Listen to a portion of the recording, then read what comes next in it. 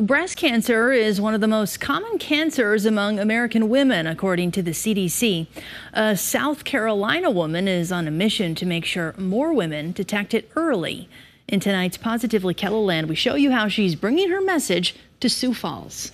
South Dakota is Agnes Judge's 8th stop on her journey to visit a cancer center in every state.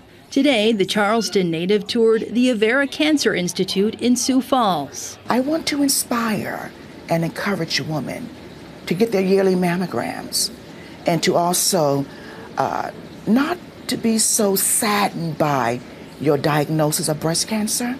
Agnes learned of her own breast cancer diagnosis back in 2019 thanks to a routine mammogram. I went into a dark place when I was diagnosed with breast cancer, and God pulled me out of that. And it was horrific mentally.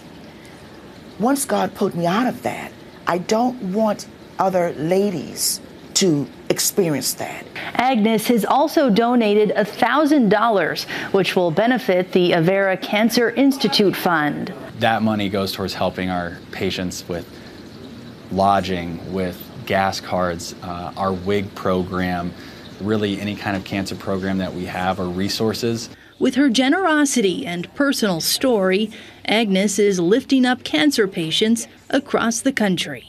You are going to be just fine. Your life is not over because you have been diagnosed with breast cancer or a double mastectomy. Life just got started for you. Early detection is important in preventing breast cancer deaths. Women who are 40 should talk to their doctor about getting a mammogram.